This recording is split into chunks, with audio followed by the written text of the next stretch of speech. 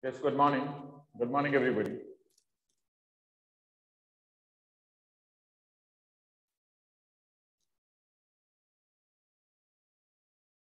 Good morning, everybody. Lifelines of Indian economy. Lifelines of national economy, chapter number 6 from geography. Lifelines of national economy. Lifelines of national economy. Lifelines means the role of veins and arteries in a human body as a transmit the blood in a different organs. Such parts of a body where the blood can't reach, they may as a dead. It will be not function. Their functioning has affected. Same as the means of transport and a communication, they play the role of a lifelines in economy. Those parts of a country where the goods can't reach under such circumstances, that part of a country, it can't as grow. It can't grow. So carrying passengers and the goods from one place to another,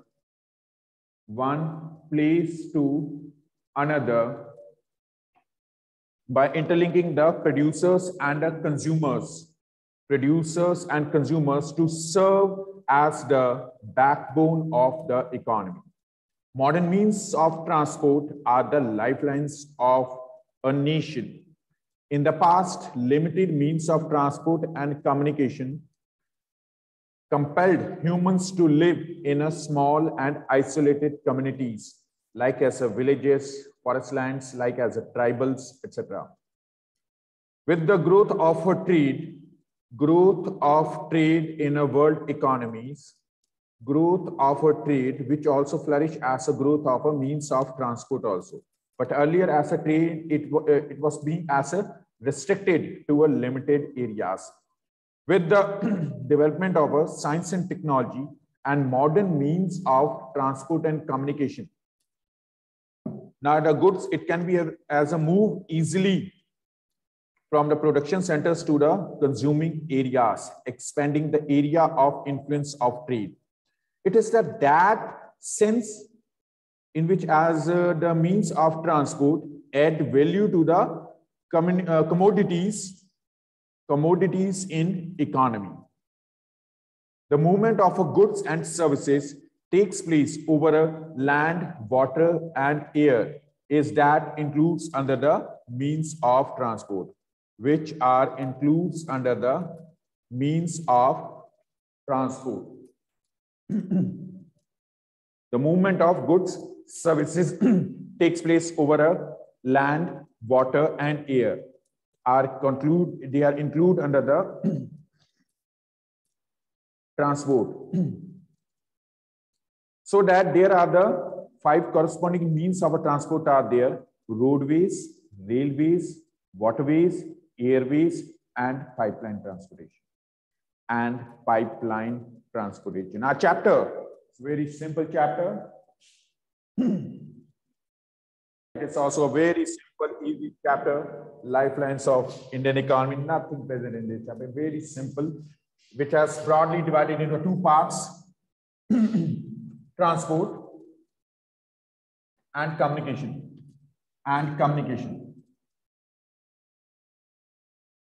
Transport and communication. There are 3 important means of transport: land, water, air. Land, water, and air. Land transport, which has includes the railways, roadways, and pipeline transportation. Pipelines transportation. Waterways are also having their 2 of their forms which are practicing in our country as inland waterways and overseas international waterways. Overseas waterway, which has functioned to as the sea and oceans. Inland waterways are work. They are function to the rivers and the lakes. Airways divided into 2 parts: domestic airways within a country, international airways in between of countries. We can say as a intranational or international. Intranational within a country, international between other countries. Communication having their two of their aspects which we will as discuss. Personal communication from one person towards as the other. Bhavnesh to the Chayang, Naina to the Khushi. Personal communication. And when the information transmitting at a larger scale from a one individual towards as a 26 number of individuals of a 10th as a mass communication. Mass communication. This much is our chapter. Very simple chapter. Clear, Aditi? Very simple, easy chapter. So let's start the chapter from the roadways. First of all, from a roadways. From roadways. Roadways, they play as an important role in economy. As compared to the other means of transport, roadways are significantly important for a growth of economy. Roadways. India's first metal road. It was known as the, it is known as the Sher-Shah Suri Marg. Sher-Shah Suri Marg. It was constructed around as a 1536 AD. It was as a time period when the Humayun leave the country and Delhi controlled by the Sher-Shah Suri, the ruler of Patna. Sher-Shah Suri. During their tenure, the India's first metal road constructed in between of Sonargaon to the Peshawar. Presently, these two regions were the part of India. Sonargaon, presently, it's in Bangladesh. Peshawar in Pakistan. It was as a total length. These two are the transitional centers of Sher-Shah Suri Marg. That Sher-Shah Suri Marg, it delimited after the independence, after the partition of a country, in between of Amritsar to the Delhi, which is now as presently known as a National Highway 1. National Highway 1. That National Highway 1, which has go through the Delhi,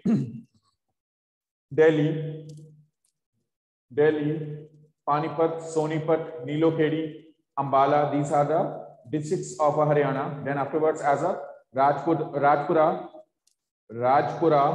through as Ludhiana, through Jalandhar, through Amritsar, Kapurthala and Amritsar. That National Highway 1 extends in between of Amritsar to the Delhi.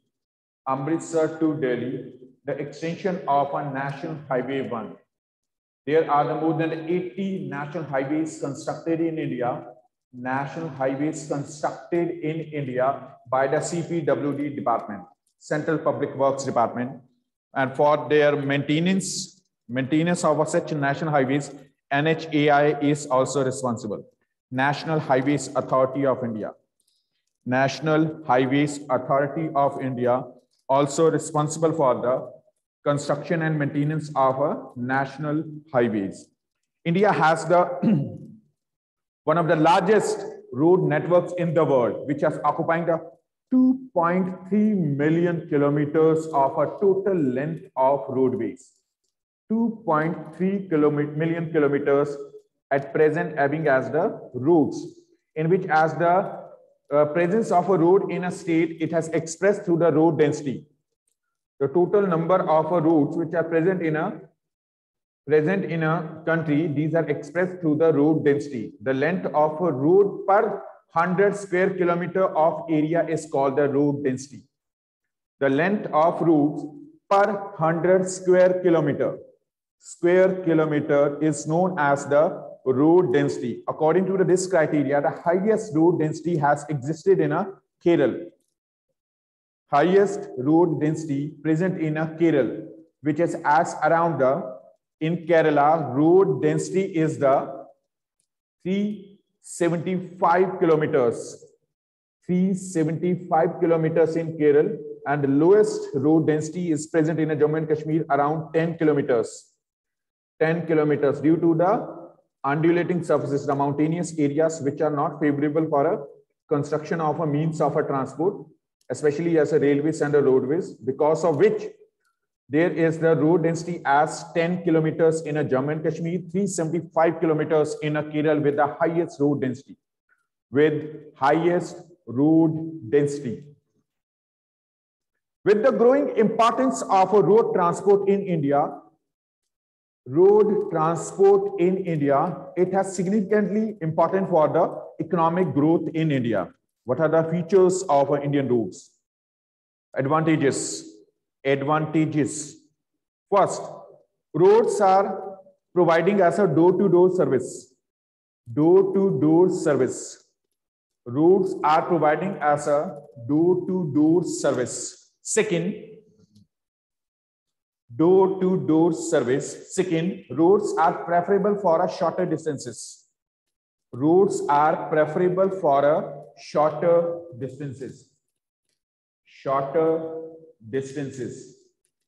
If the Diksha living in a somewhere outskirts somewhere in a Jalandhar Kent, if she moved towards as a Jalandhar city or a Kapurthala, she will prefer to use as a roads, neither as a railways. For a shorter distances, favorable for to cover as a shorter distances, we will use as a road transport. Road transport are the cheap and easy to construct and maintain. Road transport is a cheaper and easy to construct and maintain in any area. Construct and maintain. This has covered under the advantages of a roads. Roads are important for transport of different categories of goods and passengers for a medium distances. Movement of a goods and passengers which can be as easily transported for a medium or shorter distances, for which we prefer for a roadways.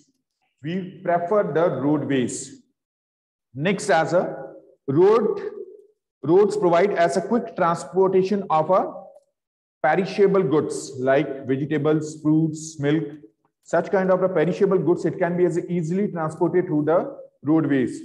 If the perishable goods are moving through as the railways or either as a waterways, then it needs as a processing. Processing means that particular kind of a product, it will be as a pasteurized. Under such circumstances, more capital investment required. But as compared to this, the perishable goods, these are preferably to move from one place to another through the means of roadways. Next, sixth is a roads. It can be as built and used in a uneven and undulating surfaces. Roads can construct in a uneven and undulating surfaces. In a plateau, mountainous regions, in such areas, we can construct as a roadways. We can construct the roadways in a uneven, undulating surfaces like as a plateaus and a mountains. If we wish to construct as a railways in a mountainous regions, we have to make tunnels, which needs as a more investment, more expenditure. But as compared to this, along the slopes of mountains in a circular form, we can construct roadways. We can construct the parts of Himachal Pradesh. Next, roads, it connect the fields with the markets. Roads connected with the fields to the industries to the markets, industries to the port cities, for which as a preferably as the roadways are preferred. Roadways prefer to movement of goods from a field, agriculture fields, from a mining sites towards as an industry towards as a market, for which as the roads are preferable. Clear? So we have the different types of the roads in our country. Such types of the roads are based upon a capacity of transporters availed by them, in which the first category as expressways. First as expressways. Till there any questions? Expressways. Any questions? Expressways. expressways. These have been planned to meet the requirements of expressways, have been constructed to meet the need of fast movement of traffic in the country and reduce the time and distance between the cities of India. Cities of India. These types of expressways are directly managed by the maintained by the NHAI, National Highways Authority of India.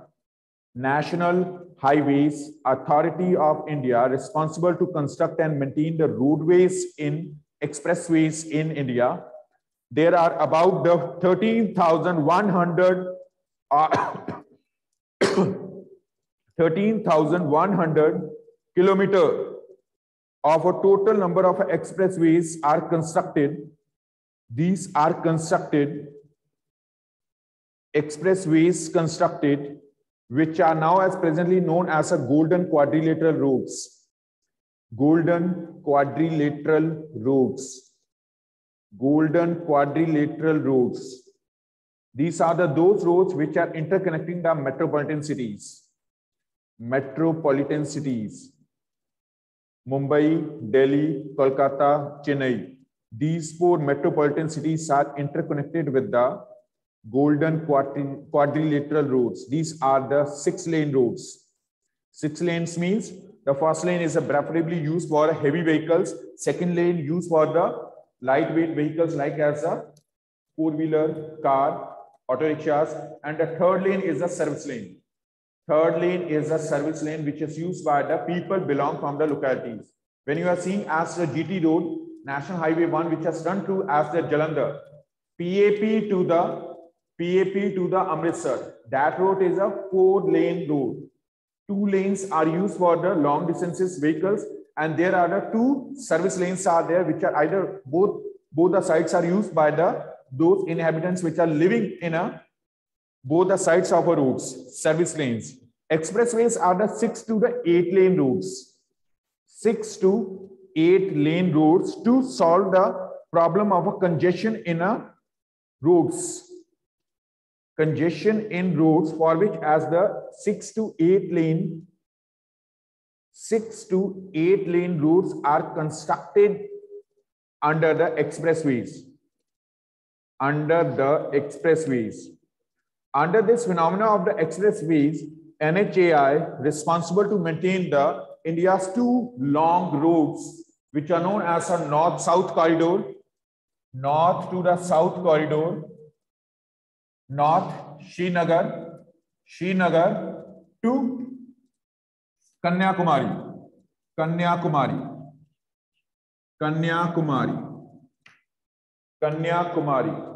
Srinagar to Kanyakumari are the 2 transition centers which are interconnected with the different number of substations.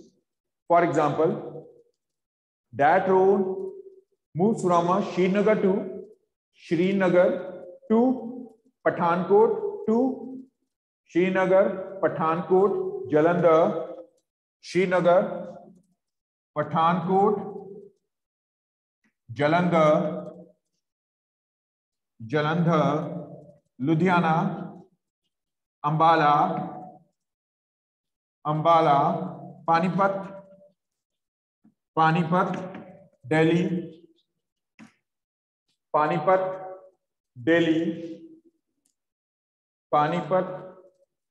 Delhi, Bina, next Bhopal, Nagpur, Hyderabad, Bengaluru,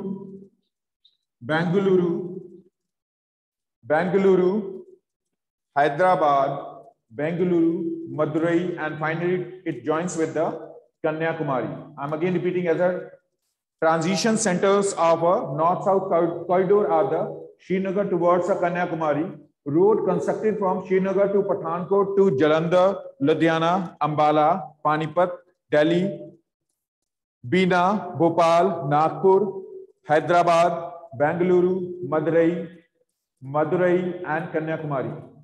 Madurai in Tamil Nadu, then Kanyakumari. East-West corridor.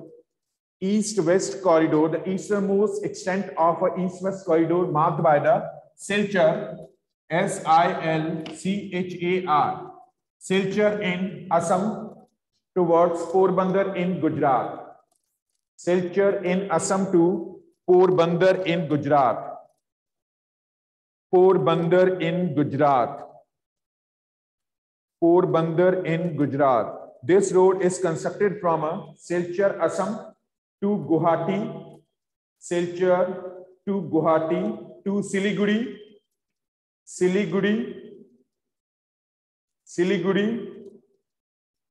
Darjeeling, West Bengal, Darjeeling, West Bengal, Darjeeling, West Bengal, Darjeeling, West Bengal, Purnia, P-U-R-N-E-A, P-U-R-N-E-A, Muzaffarnagar, Lucknow, Kanpur, Allahabad, Shivpuri, Udaipur, Rajkot and Porbandar, This is as the extent of the east-west corridor. Second category of roads are the national highways. Afterwards, the expressways. National highways.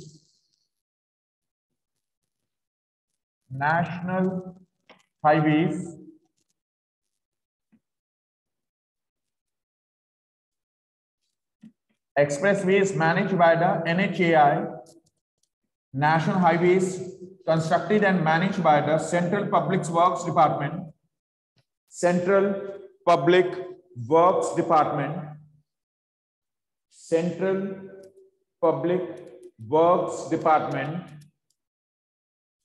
Constructed and maintained by the Central Public Works Department. They connect one state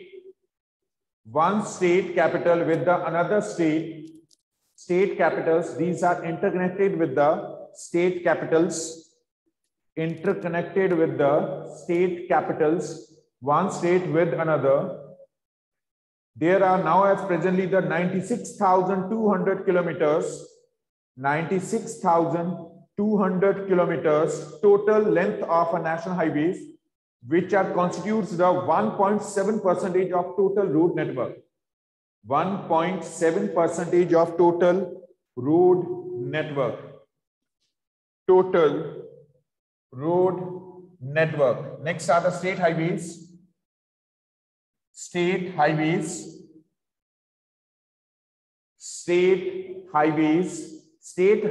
are constructed and maintained by the State Public Works Department.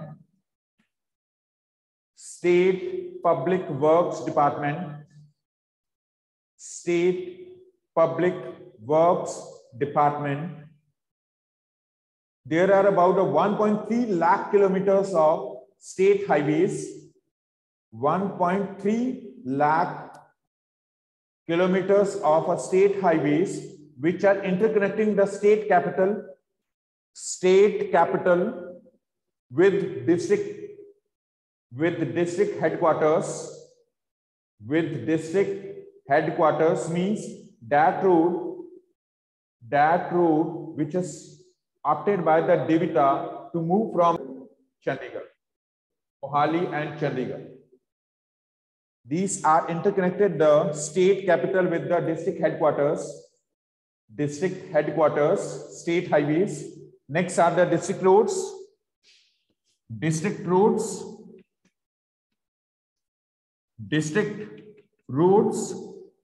Which are constructed by the Zilla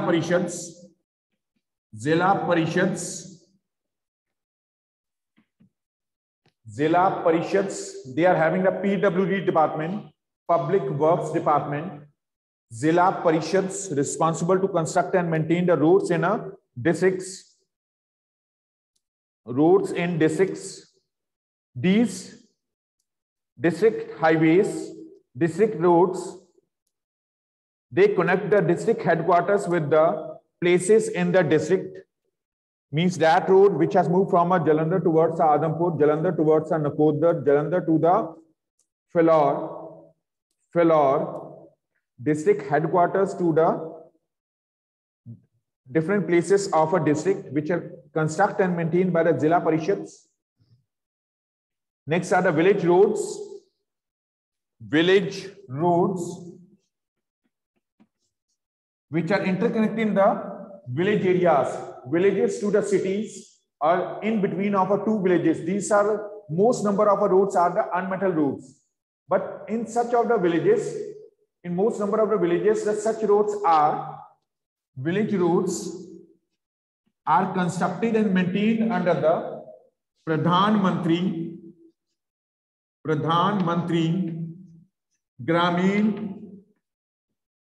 Gramin Sadak Yojana, Pradhan Mantri Gramin Sadak Yojana supported for the construction and maintain the roads in rural areas.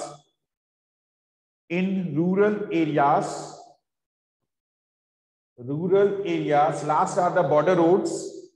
6 type of roads are the border routes. Border routes which are constructed and maintained by the BRO, Border Roads Organization. Border Roads Organization.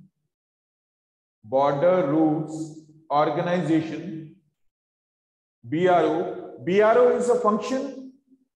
BRO responsible to interlink the villages located at the borders of a country.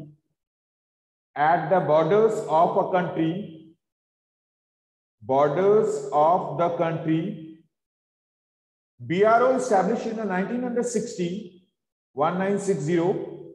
In 1960, which functions? BRO functions with collaboration of ITBPF and BSF. BSF, Border Security Force. BRO, Border Roads Organization, collaborated with the Border Security Force to maintain the roads in a border areas of Indo-Pak border. Means the border regions of Punjab, Rajasthan, Gujarat and Jammu and Kashmir. These roads are managed by the borders of Indo-Pak border and India-Bangladesh border. In such areas, the villages are interconnected with the border roads managed by the BRO with collaboration with the BSF. In the Indo-China border, means such part of the borders which are shared with the Jammu and Kashmir, Uttarakhand, Himachal Pradesh, Sikkim and Arunachal Pradesh. In such areas, villages are interconnected with the collaboration of ITBPF, Indo-Tibetan Border Police Force.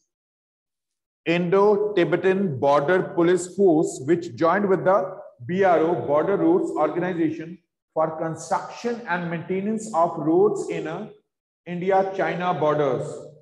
Means such parts of borders in J&K, Uttarakhand, Sikkim, Himachal Pradesh and Arunachal Pradesh. These are the important categories of roads which are used in our country for various purposes. These roads are of the strategic importance in the northern and the northeastern border areas. These roads help to construct the roads in a difficult terrain to get connected with the rest of the country and have helped in the economic development of these regions. economic development of these regions. Now, the problems associated with the roads. What are the problems associated with the roads? Challenges with the road network system. First, the national highways,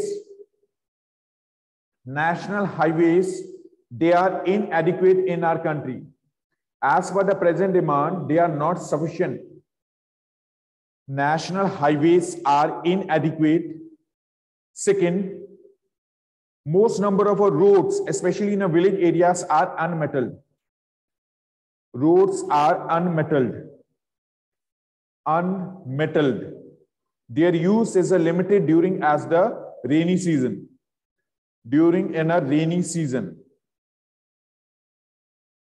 Third, most number of roads are facing as a congested in cities. In such areas, flyovers, bridges are constructed to solve the problem of roads, but it increases as expenditure or a burden upon a government.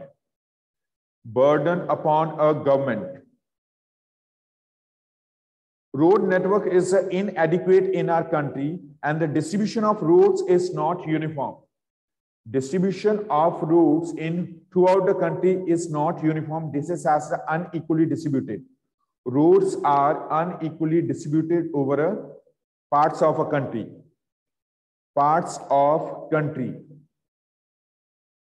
Next problem, encroachment by sellers.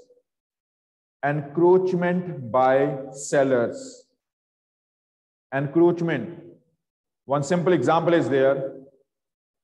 When roadside areas, roads are generally used for a movement of the goods and the passengers, but under such circumstances, when the roads encroached by the sellers, then what will be happen? It will be as it leads to the traffic jams.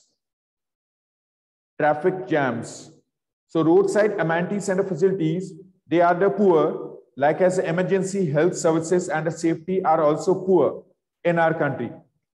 Next, seventh, as a road accidents, which is as a threat to life. Now the modernizations in a roadways. What kind of the modernizations introduced in a roadway network? First, as a cemented road, India's first cemented road, which is known as a Yamuna Expressway.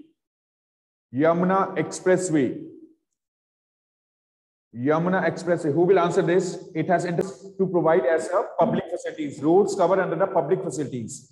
So insufficient number of funds responsible for the construction of such roads by the private companies. Government hired the companies, private individuals, for construction of roads. Roads constructed by the private company. After the construction, they start to collect as a toll tax. When they are collecting as a toll tax, some percentage, for example, as 40-60 ratio, 60% used by that particular individual which is investing money for a construction of road, and 40% given to the government. So their expenses, it can be as a complete to the collection of a toll tax as 60%. Such road rights given to the individual for the period of 10 to 15 years. After completion of the 15 years, such road rights, it will be as a transferable to the government. That's why build-operate system. In build-operate system, roads are constructed in India. Roads constructed in a build-operate system. Build, and transfer system. Roads constructed by the companies, they are maintained the roads. After some span of time, such road rights, these are transferable towards the government. This is as a board system which is associated with the modernization in roadways. Third is underground tunnels are built for roadways. Underground tunnels. These are generally constructed in areas of a high density like Mumbai.